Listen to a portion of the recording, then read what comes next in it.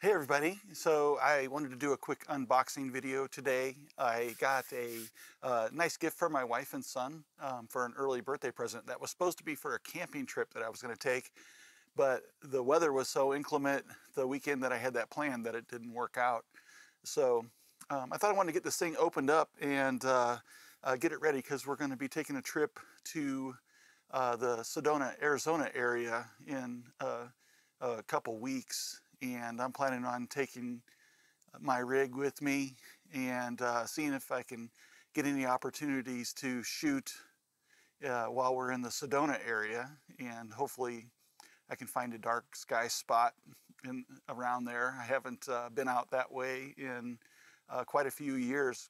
So, but anyway, what they got me was Jackery Explorer 300.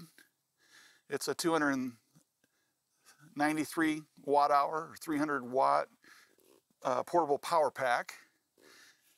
And anyway, I thought we would get into it and have a look at it's going to be my first look too. I actually haven't pulled it out of the box yet. So anyway, we'll get into it. My name is Doug and this is AstroAF.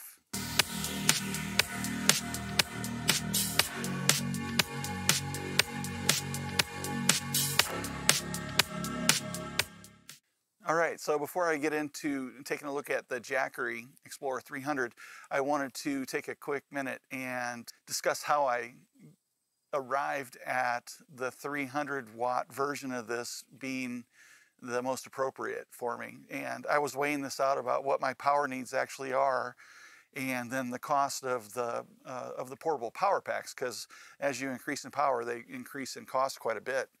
So the first thing I wanted to do was have a good understanding of how much power I actually need overnight.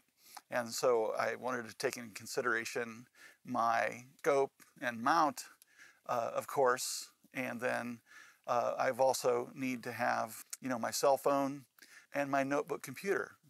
So my notebook computer and cell phone, I have other power packs for those. The notebook computer, actually, it'll run for 12 hours. With a full charge, I can definitely be out all night and then some to run my imaging session. And then with my phone, I have a little power brick that'll charge my phone like 4 times. So I didn't really need a power pack for my notebook or my phone. Those could be charged during the day, from a vehicle, or if I get some solar panels for the Jackery, I could be charging those throughout the day as needed too, if I wanted. But so anyway, it wasn't a consideration. So the Jackery was simply going to run my mount and telescope rig. And so in order to determine that, I picked up this HBN plug-in power meter, energy meter. And what this does is you plug this in and then connect whatever you want to measure to it, and it just has a plug. And so I just have one single AC power cord that I run out to my rig, and then I have a 10 amp converter that that I run up to a power hub on top of my telescope, and that feeds out power to all my peripherals on the telescope itself. So I plug this in and let it run overnight to get an idea and a good average of the hourly of the watt hours that I'm using, and this is calculated at about 30. So I'm going to get somewhere around, in a session will be around 8 hours or so, and the Jackery will provide that power for about 9 hours. So I have a little bit of overhead on that, and so I decided that the Jackery 300 was the most appropriate. This is really neat. It's not expensive, and it just calculated the amount of power that I was consuming on my rig, and gave me an output on that, and I was able to determine what my power needs were for that overnight. I have a link to this down in the description. Now for the Jackery, and I haven't looked at this before, we can go ahead and get in and open this up. So this is a 300 watt, 293 watt hour portable power pack. and it has a couple AC outlets, and it's got USB, and what is that one? Oh, that's also a USB. That's like a USB-C, I think. We'll see here in just a second. And then it's got the power input and then a little LED display. And it has a cigarette lighter adapter here as well. So we'll take a look at it. Comes nicely packaged. The different charging adapters and cables come in a nice pack. It's small, it's very compact. So let's look in the case first. So within the case,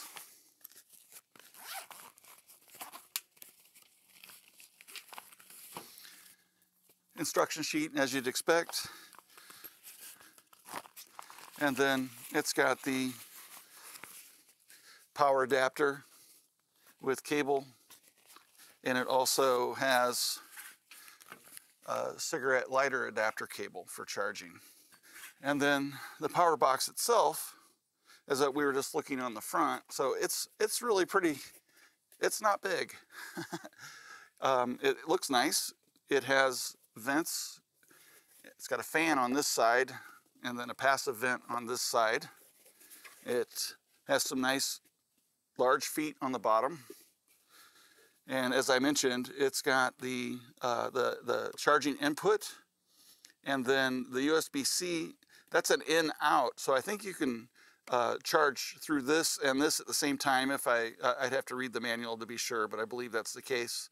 And then the USB Type A charging ports, and then the 220 volt regular plugs, cigarette lighter adapter, and then again this display. So that's pretty much it. I'm going to have to get this charged up. I don't think that it has any power. Let's see if it does. Oh, it does. It's charged up to 45% right now from the factory. And we'll remove this plastic. And we'll see if I can get this close enough where you can see the display on that, if it's not too glary. This is the Explorer 300, and I'm looking forward to using it. And I will report back after I get a chance to try it out and let you all know how everything went. I'll have a link to this down in the description as well. So thank you very much. Disclaimer on that, those links for both of these items will be affiliate links. And if you would like to support this channel and would like to buy one of these things, then if you use that link, you can do so without any additional cost to you. And I'll get a small bit of a percentage in compensation for your purchase. So thank you very much. I'm Doug, and this is AstroAF.